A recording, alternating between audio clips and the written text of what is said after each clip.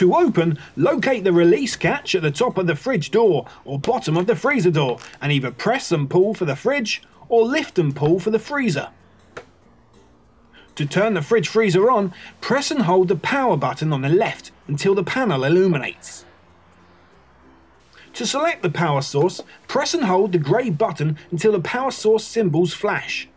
Use the arrow buttons to scroll to the power source required. Press the grey button again to confirm. The fridge will then power up automatically. Once you've confirmed your power source, you can now select the correct temperature. Again, using the arrow buttons and pressing the grey button to confirm. Once either the electric or gas power source has been selected, it will take about 3 to 4 hours for the fridge to get down to temperature. Before driving, switch the power source to the battery symbol. Once the engine is running, a current will then be supplied directly from the alternator, which will maintain the temperature of the fridge whilst on the move. To turn off the fridge, press and hold the button until the lights go out.